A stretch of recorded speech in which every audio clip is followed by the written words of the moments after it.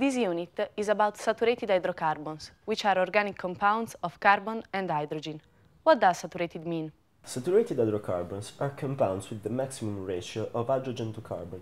Consequently, saturated hydrocarbons are alkanes and cycloalkanes. But what is the difference between the two? Very easy, elementary would say. Alkanes are arranged in chains, while cycloalkanes in rings. What about alkanes and cycloalkanes IUPAC nomenclature? The "-ane" suffix identifies alkanes, while both the prefix cyclo and the suffix "-ane" identify cycloalkanes. Consequently, it is quite easy to assign IUPAC name to unbranched alkanes and unsubstituted cycloalkanes, whereas there are particular important rules for branched alkanes and substituted cycloalkanes. Now, let us talk about chemical properties of hydrocarbons. Alkanes and cycloalkanes are chemically quite inert. What is the main reason of their inertness? They have no functional group, which is the reactive part of a molecule. But what are you doing with that lighter? We can smoke in here. Quit it, that master may come.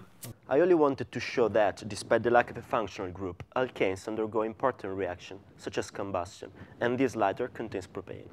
Dangerous, but interesting. The combustion of an alkane requires oxygen and produces carbon dioxide, water, and combustion heat. Do not forget that alkanes give also reaction of substitution, such as the halogenations.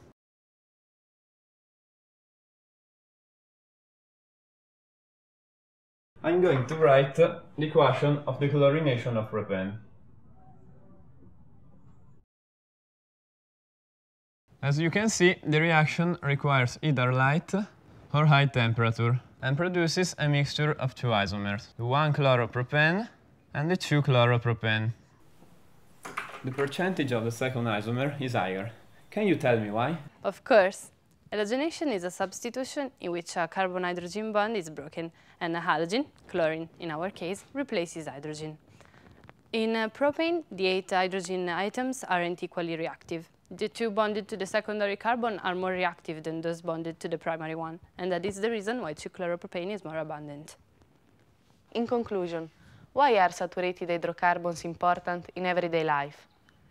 Because the combustion of hydrocarbons, for instance those derived from oil, has fostered the development of our civilization.